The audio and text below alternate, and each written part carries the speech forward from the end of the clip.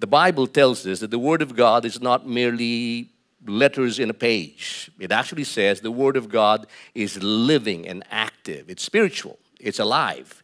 And even though it goes online like this or wherever you find yourself in, if you meditate on that Word day and night, it will work for you. The Bible actually says, do not let this book of the law depart from your mouth. In other words, keep confessing it. Meditate on it day and night. And then it says, so that you may be careful to obey and do everything that you find in it. It says further that if you do that, whatsoever you do, you will find you will be successful and you will prosper. I want to talk to you this morning about the Word of God and some of the things that you can meditate on. Before I do that, this is a picture of what my wife sent me on Friday, Valentine's Day, in order to have some respite of fun in the midst of the crisis. And she knew that being the pastor of the church, I've got a lot of things I had to attend to in light of the service and the developments that were unfolding. And she sent me this Valentine's card, and you can see there's a mask, and there's a disinfectant, and there's these toilet paper. And then at mid-morning, or sometime probably closer to noon, she sent me this other one. And all of this is in light of, she was trying to make fun of our day, knowing that we're not going to have a Valentine's celebration, now having been married 37 years, going 38 this year, which was a typical thing that we did together as husband and wife. At the center of all this is the virus, the coronavirus, which you now have a name, COVID-19, which is really this is why we're doing all the things we're doing. And the question we need to ask ourselves in light of the Word of God is, what is God doing? When things like these happen, or for that matter, even if they're not necessarily crisis moments, you need to ask yourself, what is God doing? We find verses in the book of Hebrews chapter 12, verse 26, where it says, at that time, God shook the earth. But now, and if you're there, take stock of this word now. It says, now He has promised. Now, the previous line was talking about a moment when God shook the heavens and the earth in the Old Testament. But now this verse is saying now, and that means now and forever now, He has promised. I've always referred to this verse as the promise no one wants. Everybody likes the promise of success and prosperity, of blessing, but this one about this promise is something a little bit different. The promise is, once more I will shake not only the earth but also the heavens. This is the promise of God. This is one of the promises. Of the 6,000 promises of the Bible, here's one of them. Earlier this year, the Filipinos received the greatest firecracker of them all. There was a volcanic eruption in the Philippines. That's a shaking. Earlier than that, the Australians had a fire scare all over Australia. In fact, it's just now beginning to normalize. The point is, this promise still holds. God will shake. That's a promise. Now, He explains in the next verse why He's doing that. It's not because He's just mad or He's trying to make life hard for us. He says the words once more indicate the removing of what can be shaken. What He's trying to do when shaking happens is He's shaking you so you could understand and realize what are the things in your life that can be shaken. And the purpose of that is created things so that what cannot be shaken may remain. The goal of the shaking is not to make life hard or to just necessarily shake you, but to get you to the place of becoming stable. Because the things that can be shaken have been removed, and the only thing that remains is that which cannot be shaken.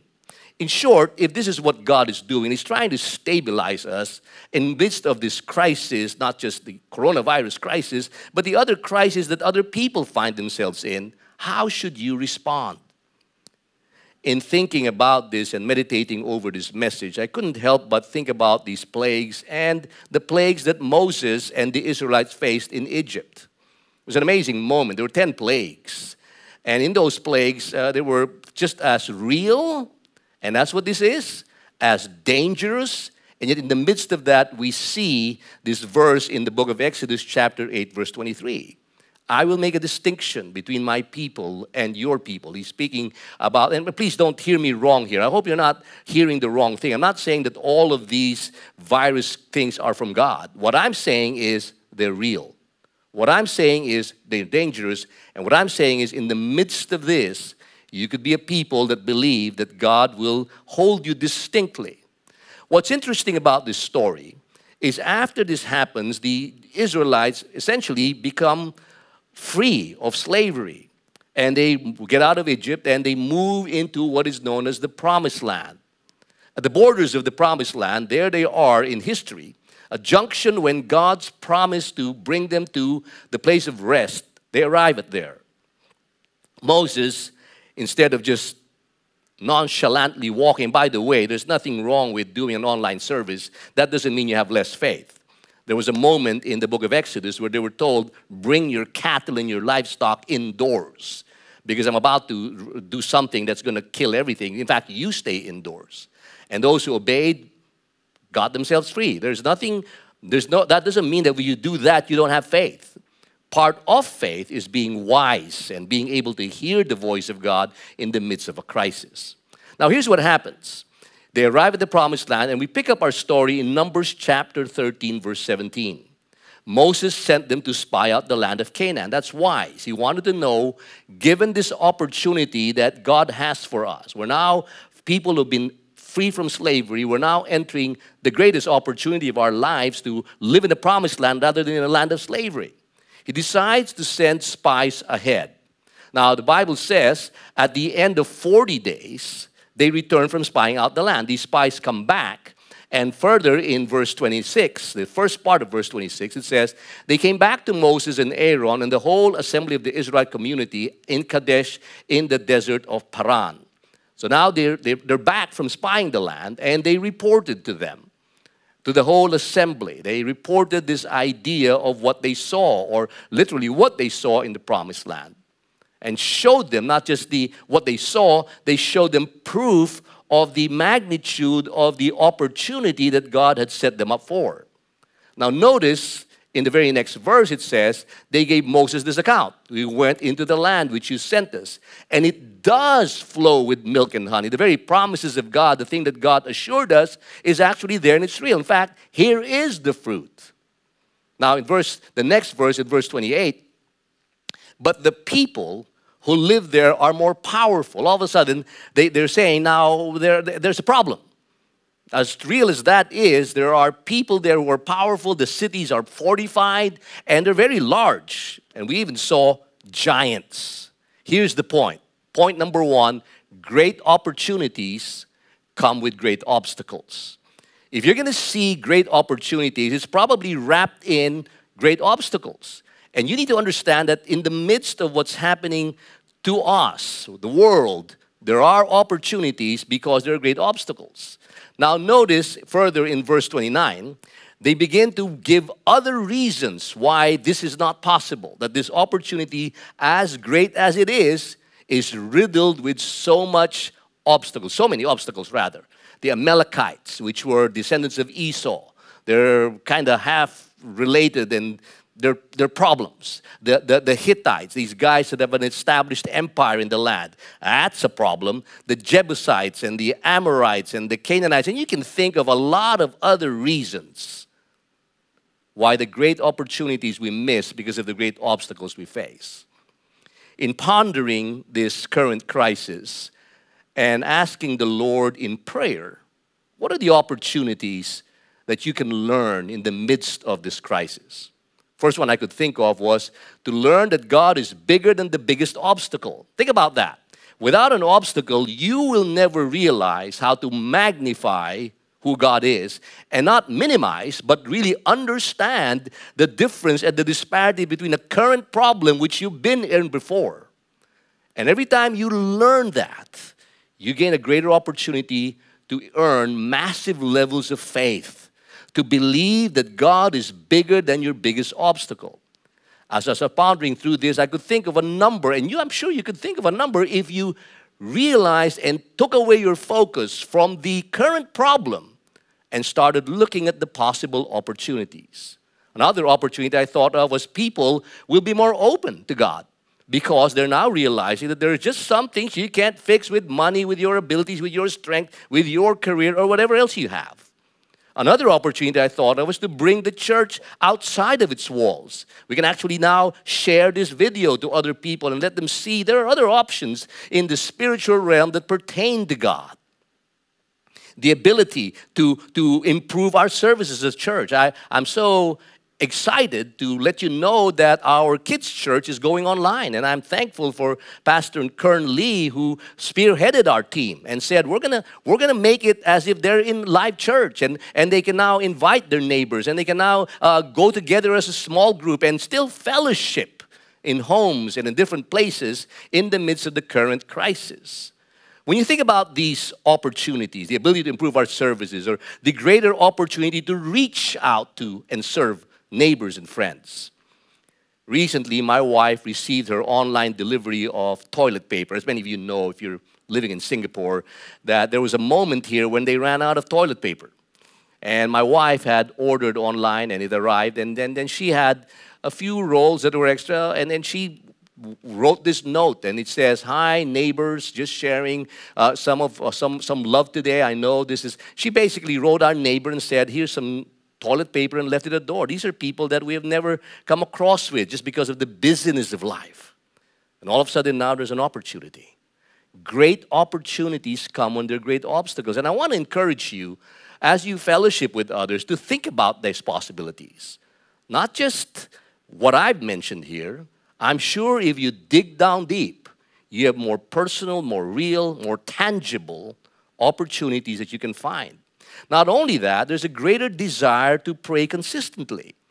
Without a crisis, without an obstacle, people take God for granted.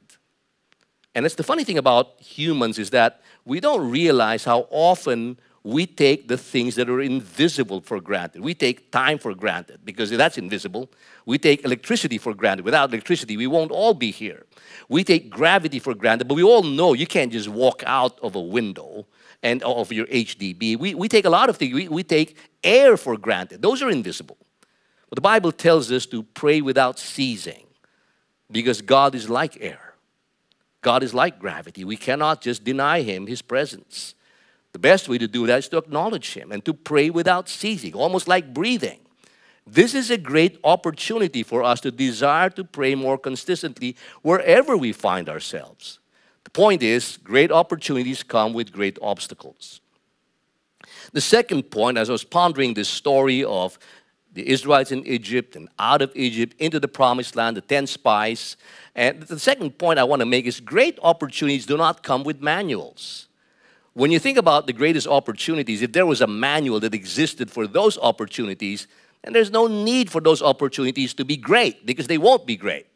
Great opportunities come without manuals because they're at the onset. In other words, that's precisely why they're great opportunities. Now notice in Numbers chapter 13, verse 17, Moses sent them to explore the land of Canaan. He said, "Go through the Negev and on into the hill country." That's the first thing you need to understand. If you don't have a manual, the first thing you got to understand, and this is the reason why you cannot have fear, but you have to have faith, is because the only way you can write a new manual is you have to be on the ground yourself. I was scheduled to fly out to London tomorrow to be with our Every Nation London church in our discipleship conference there. But as this thing unfolded, I decided I cannot leave. This is an opportunity to write a manual. And this is the only way you can do that is to be on the ground. There's no way this is going to happen without you being on the ground. Now, notice in verse 18 of the same chapter, see what the land is like and whether the people who live there are strong or weak or few or many. The point in saying that is that you've got to see what this land looks like. You've got to see the people. In other words, you have to see things as they are. And you're not going to do that if you're not on the ground. This is how you write a new manual. You are on the ground, you see things. In other words, you're factual. You're not denying the truth. You're not minimizing the reality of trouble and danger. In fact, that's faith. Faith is not blindly saying there's no problem. Faith is actually acknowledging there's a problem, but God will give me wisdom. God will give me prudence. God will give me power. God will heal me. But I have to see things as they are. Now, thirdly, in verse 19, it says, Moses said, ask these questions. What kind of land do they live in? Is it good or bad? What kind of towns do they live in? Are they walled or fortified? In short, if you're going to write a manual for the great opportunities that God has for you, ask the right questions, if not the hard ones. Too many times as Christian believers, we don't ask the right questions, or we don't even want to ask the hard ones. Well, God is able to answer any of our questions, regardless of how hard they are and whatever they are. The key is to ask the right questions. Are the walls fortified? That's a hard question, because if they are, then we need to believe God by faith, that in the midst of this obstacle, God can make a way. Now, further, in verse 20 rather, it says, do your best to bring back some of the fruit of the land. And if the season, and check if the season is ripe for grapes. And as I pondered through this verse, I couldn't only think of one thought, and use your common sense. In other words, if it's not in season, then you're not going to find it there. If it's not the time to do it, if you don't bring it back, it won't be here. There's a place where we've got to understand, we've got to be in the ground. We've got to see things as they are, and we've got to be in faith, and we've got to believe God that He is moving for us and not against us. We're going to have to do that. We're going to have to ask the hard questions and the real questions and trust the Holy Spirit to give us the right answers. But there's a moment when you're going to have to use your common sense. God gave you common sense for a reason. He made it common because it's important that you do it properly. In other words, great opportunities come without a manual. Great opportunities come with great obstacles. Great opportunities come without a manual. My last and final point as we ponder through God's Word, as we spend time together in worship, is great opportunities come to those who stay the course. Great opportunities will not always be there. There's a verse in the Gospels where Jesus says, there's a day when the night is coming and no one can work. In this particular story, we find that some of the Jews miss out on this great opportunity because they didn't stay the course. The course is, no matter what's happening, believe that what God promised you is going to happen. He did promise that there will be shaking, but He also has 5,000 other promises that He's going to bless you. And if you stay the course and you keep believing God, if you pray, if you meditate on that word day and night, you will find yourself in that place of receiving the great opportunities that God has for you. Now, the story unfolds in Numbers chapter 14. The Lord said to Moses and Aaron, how long will this wicked community grumble against me? Basically, God's a bit ticked off here. I've heard these complaints, and it's funny how we always think God is ticked off with people who don't believe Him. These are people who believe Him. In fact, God is usually ticked off with people who have actually seen Him deliver so many things. Why can you not trust me over this next obstacle that is really behind that obstacle is a great opportunity for you? And He says they keep grumbling against me. I don't know why. I mean, I've delivered them over 10 plagues. I brought them out of slavery. Why can't they even believe me again? I've heard their complaints and grumbling, and be careful about this. God doesn't like grumblers. And maybe sometimes we don't say it, and I'll just be honest with you, I find myself there. And that's the good part about God, is our God, is we can repent and say, Lord, I'm sorry for grumbling, and I'm sorry for not believing, and I'm sorry for not trusting you. And He was saying to them, so tell them, and this is what God's saying to Moses and Aaron, as surely as I live, declares the Lord, I will do the very thing I heard you say. If that's what you believe, it's not even because I'm judging you. I'm just doing what's right and fair because you believe that anyway. And so that's the tough part, where we keep blaming God about our issues. When really in our hearts, that's what we believe. And in this wilderness, He says, your bodies will fall. Every one of the 20-year-olds and more who counted it in the census and who grumbled against me. And that's not an unfair deal. That wasn't God judging them. He had delivered them from plagues. He had brought them out of the promised land. He literally split the Red Sea, brought them right there, and showed them the reality of the opportunities that were presented to them, if they would just believe Him and trust Him. But they wouldn't. Instead, they grumbled against Him. Now notice further in verse 30, not one of you will enter the land I swore with an uplifted hand to make your home, except Caleb, son of Jephunneh, and the son of Joshua, and Joshua, son of Nun. Now, if you've ever heard the term, the 80-20 principle, this is not very far from this. 2 out of 12, or the 10 spies who didn't make it, and you have the 2 that made it. God can settle for less. What He's after is our hearts. Great opportunities come to those who stay the course. Regardless of what you're facing, regardless of how big the obstacle is, God is able to deliver you, and God will deliver you. In thinking about how to illustrate this and praying through this message and this moment, I couldn't help but think that probably the best way to illustrate this is Singapore itself. Singapore is one of the great nations on the planet today. And when you think about this nation, that is a very young nation. In the midst of that youthfulness, it is probably because they found themselves great opportunities, not came with great opportunities, or great opportunities came with great obstacles.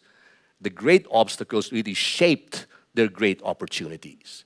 Think about a moment where you don't have water supply, and you don't have a currency, and you don't have a standing army. In my home, I have this book that I've read many, many years ago, and really just to understand where Singapore was when it was starting to be a nation, and the challenges of the great opportunities come with great obstacles. And think about how Singapore came and built a nation without manuals. There was no manual for an island nation. There was no manual for a country that has no domestic flights and built an airline that travels the world. There is no manuals for all of these. But because the leaders of the land stayed, and because they took that as a sign to write our own manuals, when they took that and say, let's stay the course, I often tell my Singaporean friends, you're a blessed people. To have a government that has been around for the last 52 years that want to serve you, that's a blessing. And you should be grateful for that. Because that's one of the reasons. Staying the course is an important lesson to learn in faith as well as in day-to-day life. We may be in different rooms, as I've said earlier, but we have the same spirit. And that spirit is the spirit to pray. That spirit is the spirit to meditate on the Word day and night. And part of the reason why I'm preaching to you and speaking to you and declaring God's Word over you is so that you can meditate on that Word. Now, there's a third side to being in different spaces, different rooms, at different places, but being in the same spirit. And that's the word proclaim. Proclaiming the gospel, or being real to what the gospel is and what Jesus did for you, is the great differentiator of your faith. In a word that is known as communion. Communion is Jesus' way of getting us back to the reality that the God of heaven became man to die for us, to pay for our infractions, our corruption, our sin, so that we can have access to God in prayer. Do we have access through the Holy Spirit to hear the Word, and not just hear it in our ears, but to find that it is living and active and able to change us and build us. Now, the idea of a communion, whilst we're not in the same room, but in the same spirit, is actually a piece of bread and a cup. In fact, if you have a kaya toast and a cup of tea, that would be communion. And you sat down with others and you proclaim that Jesus died for you. You take that bread and you literally tell people, tell each other, this is what our God did for us. And pick up the cup and say that He spilled His blood for us. That's communion. I go even further to say that proclaiming is not just saying the rituals and the words, but the reality of what did God do for you this week? There's a lot I can say this week. The stress, the tension, the guidance, the faith, keeping my wife and I healthy, keeping my 5 grandchildren healthy, protecting them from the giant firecracker of a volcano in the Philippines. A lot. There's a lot we can say about our God. It's a habit to learn how to pray and be in the Spirit and never cease breathing and tapping into the presence of God. It's a habit to know how to meditate on the Word day and night, that our default is whenever we find the problem we face, our habit should be, what does God have to say about it? and meditate on that word day and night. And finally, make it a habit to proclaim the gospel. That's why Jesus said, whenever you pick up the bread and pick up the cup, remember me. It's the ecosystem for you to pray and meditate and on what He has done for you and what His word says. If you're Asian like me, you probably eat 3, 4, 5 times a day. And so you have no excuse because you pick up the bread and the cup multiple times in the day. And that's why the genius of the words of Jesus are such. It's not just spiritual, it's actually rather very practical. But the final way to express the proclamation of the gospel is how you serve others. The way you proclaim the truth that God has blessed me and that God cares for me and God loves me is how I care for the lost, like how I care for other people. And I want to encourage you to continue to fellowship with one another. And I pray that as you go through the week, that you would continue to pray, to meditate, to proclaim, and to fellowship together. And I pray also that you would continue to pray for China, pray for one another, realize that you have great opportunities in front of you despite the great obstacles that you're seeing, that you would get to the place where you understand that you need to be on the ground, not to be in fear, to be in faith, to see things as they are, and in the midst of that to believe that God is greater than that greatest obstacle. And thirdly, that you have in your hands really the faith to change things around you. So let me close with a word of prayer. Father, thank you for what you're doing, and we acknowledge the promise that we may not want, but a promise that you have so ordained to shake what can be shaken, so that what may not be shaken will remain. Teach us, Lord, to respond to that in a way of faith, in a way of knowing that the greatest obstacles we find is where our greatest opportunities lie. And Father, while there may be no manuals for these obstacles and these situations, it's an opportunity for us to be led and guided by you if we tune ourselves to you in prayer and in your word. And Lord, we just thank you for giving us the grace to stay the course. That all these be done in Jesus' name. And everyone said, amen and amen. Well, God bless you. Enjoy the rest of your time together.